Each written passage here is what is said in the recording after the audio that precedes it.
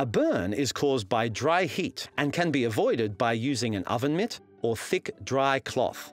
Do not use a wet cloth, as heat quickly converts water into steam. To avoid handles becoming hot, take care not to leave them over hot elements, nor should they hang over the edge of the stove, as they could be easily knocked.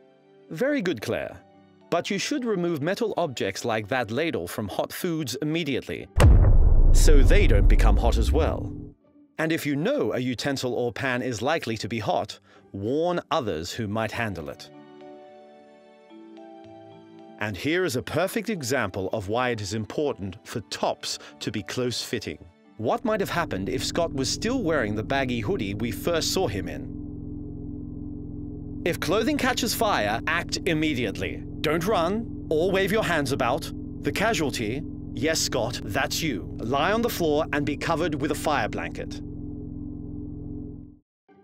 A scald is caused by wet heat.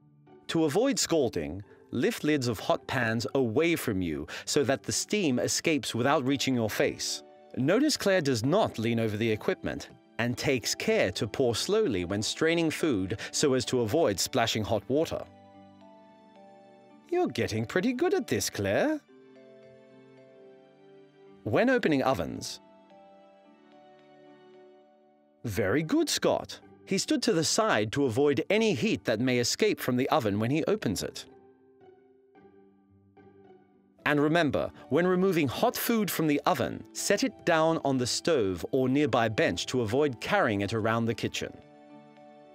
Oil and water do not mix, so wipe moisture from food before putting it in the frying pan. Remember, always cool food before tasting it.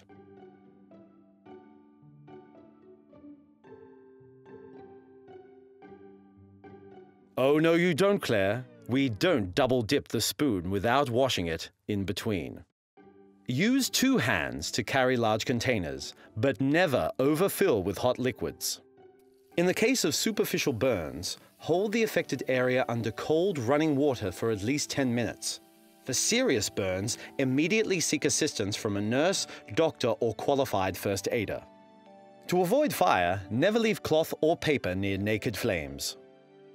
It's too late, Scott. I saw it.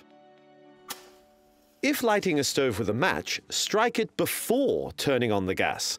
This is especially important when lighting a gas oven or grill. Fat should never be left unattended. If a fat fire does occur, in no circumstances put water on it. The liquids will mix and the fire will spread. Instead, turn the heat off and cover the pan with its lid. This will deprive the fire of oxygen, extinguishing it. Fire extinguishers, which every safe kitchen must have, should be checked regularly to ensure they are operational.